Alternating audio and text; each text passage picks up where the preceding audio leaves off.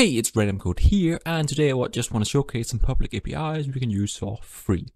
Because one of my most watched videos is about how we can connect to an API in Java, and in this video I'll showcase a public API called Meta Weather, and as far as I know, right now it's no longer online, so therefore I want to showcase a few other options, just in general, what we would do when we get the knowledge of these APIs.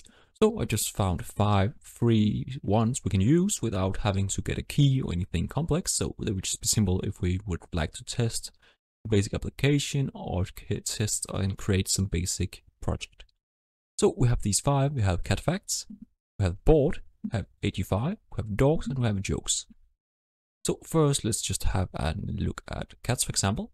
So what I would do is I get the simple URL, which is /fact in this case, which will give me, so when I input into a browser or in some kind of application using a call to this URL, we get the response of a JSON object, in this case with a fact, which is the cat fact, and we get a length of this fact. For example, a steady diet of dog food may cause blindness in your cat.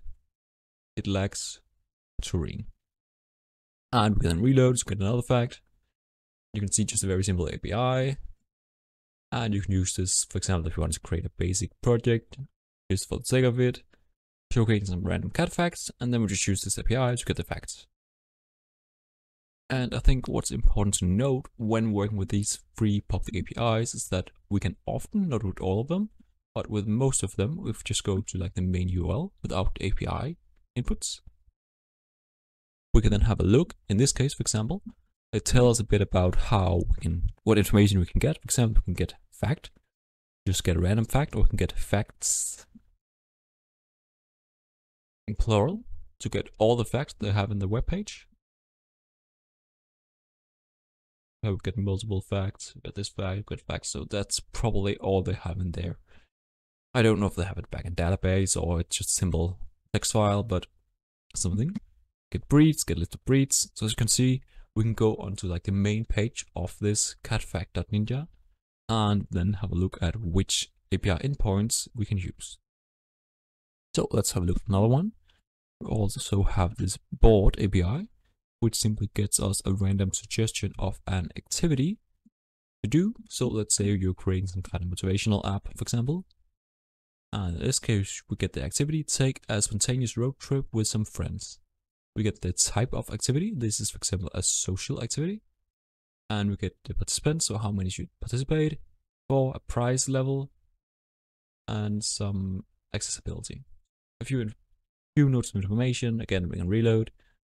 Get another fact or suggestion. Get a few. Again, we can take a look at the main page, boardapi.com. Get a better understanding of how it works. We have some documentation, which is also often the keyword when I look for if you want to know more documentation. Again, here they have a list of activity types or like information about the activities.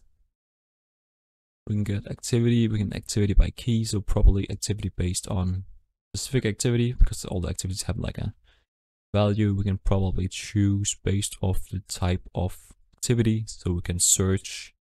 So they have kind of like a built-in search like information. Yeah, again, just trial and error.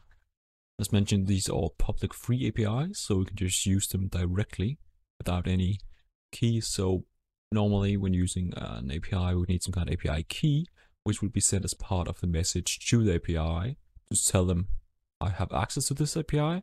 So can I please get some information? But in this case, we can just access it directly. 85, predict the age of a person based on their name. So here we would send them not just an API, we would input a name. So in this case, we use the name Milad, and we get an age suggestion back of 29. That's a bit low, but let's just input something like John, 58. I would assume it's just random, so I could input anything and I just get a random number. Yeah, A. Again, let's have a look if we can access web page, we cannot. It just inputs missing input from the user, so we do not seem to have any more information. But again, just some very simple APIs. If you're doing some kind of school project or just want to learn more about how we can access and use this API in any basic project, use any of these. And I will, of course, also leave all this information in the description if you want to have a look at all the APIs yourself. But this one is also a bit fun. We have an API about dogs where we get a dog image. So now we do not get all the image or all the information at first. We get a link to an image, and we could then access this image more or less in the same way we access in our API. In this case, for example, we get this picture of a dog, and so on. We can get another picture. We're simply being sent position of pictures on the web, which we can then use for, I don't know, but some project. And last, we have a jokes API, which we'll not take a look at now, but that is the basic concept of us having public APIs.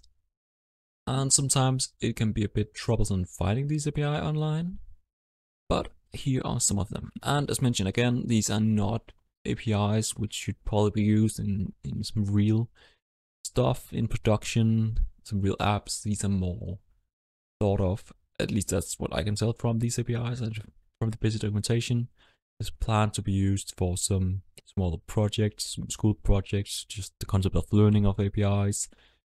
So I would highly suggest, if you want to know more about any of these, try using them. I think it's just actually quite simple. As just showcased a few times, you can just take these links, put them in your URL, and get some responses of JSON back. And then again, the next level is to then use them in some project. You can use them in any project, some simple app. And here again, I will mention my other video I did. So in that video, I showcased how we can use Java, connect to an API where we did the simple use URL like this, and then give it to some kind of Java code. And this code will then make the request for the API, for the JSON data. This data would then be returned, and we can then use it for whatever. So for example, we can make the simple app, get suggestion for what to do when you're bored, and we just based on this API get suggestion.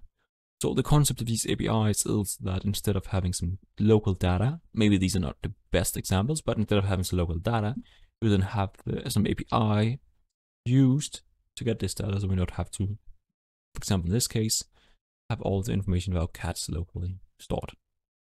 So if you enjoyed this quick or my rant about APIs and these public APIs, please do like and subscribe, and I wish you all a wonderful day.